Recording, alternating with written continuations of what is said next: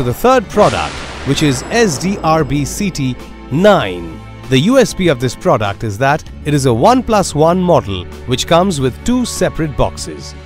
To assemble this product, you follow similar procedure of assembling the product model number SDRB-CT19 with a few minor changes.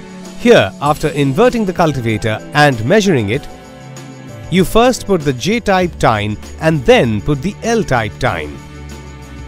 Maintain a gap of 7 inches between each type of tines. There will be 5 J-type tines and 4 L-type tines in the cultivator. Fit the seeding pipes to the tines. Then attach the 3-link connector and put the attachment on top of the cultivator. Connect the seed pipes of the attachment to the seeding pipes on the tines with PVC pipes.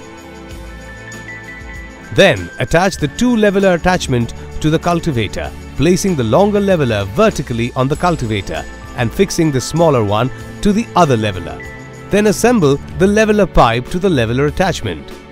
Fix the clamp to the cultivator and attach the wheel.